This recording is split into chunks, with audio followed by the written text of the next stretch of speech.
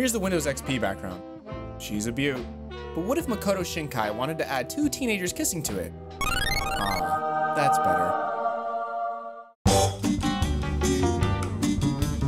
I came across this image randomly one fine summer day, and though I can't read it at all, the images present all the information I needed to start developing a way I could replicate my own sun rays.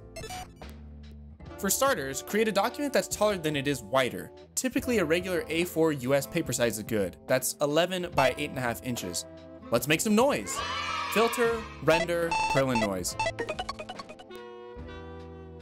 Apply a motion blur by going to Filter, Blur, Motion Blur. Set the strength to 85 and the angle to 90. Add a gradient map layer. Go to Layer, New Correction Layer, Gradient Map. Drag the black and white slider towards each other to really crunch the values. That's better. There are a few methods to finish the process. I'll start with the time-saving method. Once you're happy with how many light rays there are, I'm going to merge the gradient map adjustment to the noise layer by pressing Ctrl-E, and then apply another motion blur to help smooth out some of the edges. A strength of 85 again.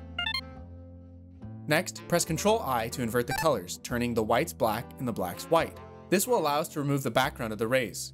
Go to Edit, Convert Brightness to Opacity. This is going to tell Clip Studio Paint to turn the white into alpha and keep the blacks as opaque. Bonus tip, this is a super handy way to lift your inks from a scanned image. Ctrl-I again to return the rays back into white.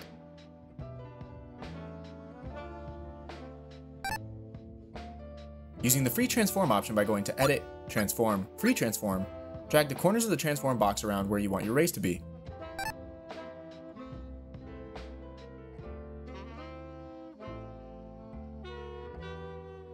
Go to Blur, Radial Blur, and drag that red X to the corner of your rays to really give them that extra oomph. This process can be heavy on your computer, just be aware. Create a new layer, clip to the layer below using this button, and press G to open the gradient panel. Select the default rainbow gradient. Select the radial gradient option from the subtool panel. Make a small click and drag motion to create a series of colorful circles emanating from the source of the rays. Lower the opacity a bit, and voila! If you want to add extra spice, merge and duplicate the layers, making sure the colors are completely opaque, add a slight Gaussian blur from the Blur Filter menu, and set the layer blend mode to Add Glow or Glow Dodge, depending on your situation. Now for the more difficult technique. It's not that hard, but it does take more time, and I personally like these results more. Just like my previous video on how to make a retro anime filter effect, we're going to turn this black and white information into 3 separate color channels. Make 3 duplicates of your ray base. Name one red, one green, and one blue.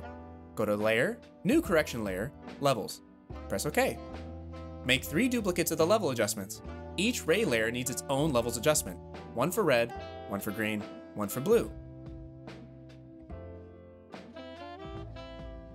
Work on each layer one at a time. Double click on the levels. We're going to isolate the red channel here. Go to the green channel. Disable it by drawing its output from right to left. From the drop menu, select the blue channel and disable it the same way.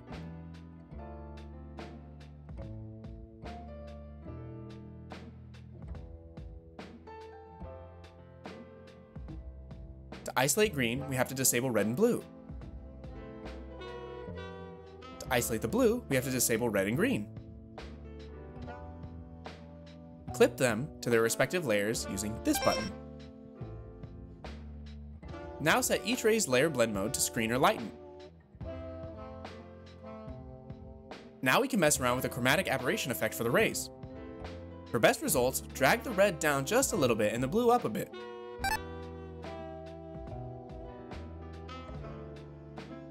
Something like this. Disable the paper layer or any color layers behind the effect and right-click at the top layer, select Merge Visible to New Layer. The effect is now rasterized and we can move it around as we see fit like the previous technique.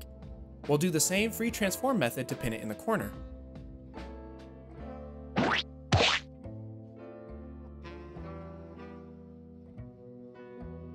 Apply a radial blur at the base of the rays.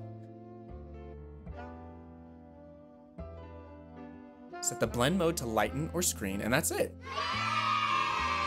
For this final technique, let's go back a few steps to just the noise. I'm going to apply the default Perlin noise settings to the document. Just a quick note, but I recommend working on a slightly smaller resolution for this one, and by the end you'll see why. something within the range of 2000 to 2500 pixels width height. Next, apply a blur, radial blur, with the strength set to 20 and the X at its default location, which should be in the center of the document. We want to find those white shapes again, so using either a tone curve or gradient map, let's get our sun ray base extracted. I use a gradient map for clearer results, but a tone curve with nearly touching Bezier curves could work as well.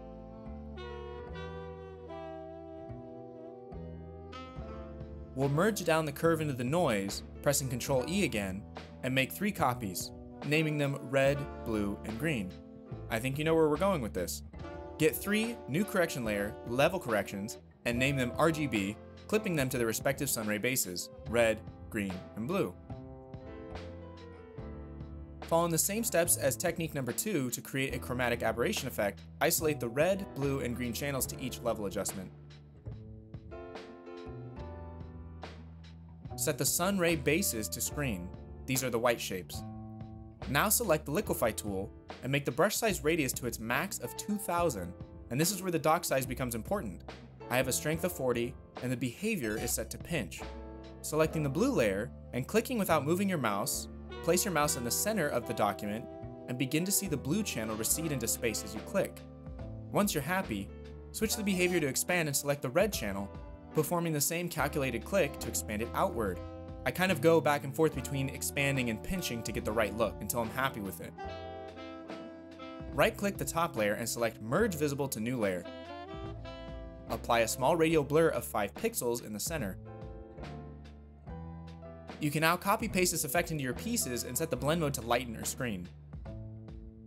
You can get access to a free sample of the Liquify Sunray effect on my Gumroad, which you can use in your illustrations without attribution.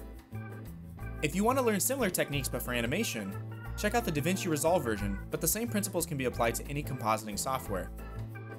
If you haven't picked up Clip Studio Paint just yet, but are thinking about it, and you should, it's great software, consider using my affiliate link. It gives me a small kickback on your purchase at no extra cost to you. Win-win!